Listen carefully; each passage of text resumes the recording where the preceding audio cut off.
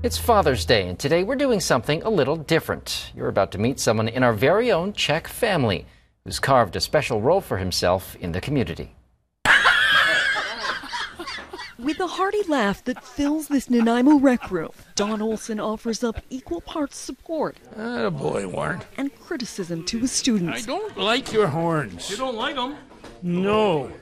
As this passionate carver cuts away at anything holding these Nanaimo men and women back from their best work. I mean, it wouldn't have got as far as I have in 3 years without Don's help, that's for sure.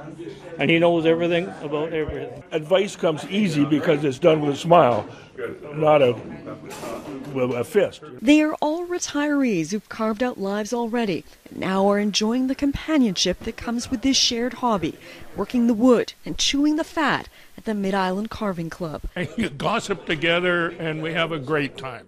And particularly at this time in your life when families have all gone and like your children are all grown up and you're on your own. I get missing it when I'm not here. So Olson, the unofficial captain on this carving squad, has been carving for over 30 years.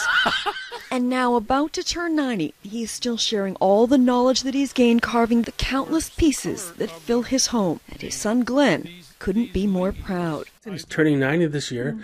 He's still teaching. Olson picked this up when dealing with a stressful career. I could feel all that tension go into the wood, and then I'd cut it off, and it was gone. In the years since, it's helped him live through the hardest days of his life. My wife is right there.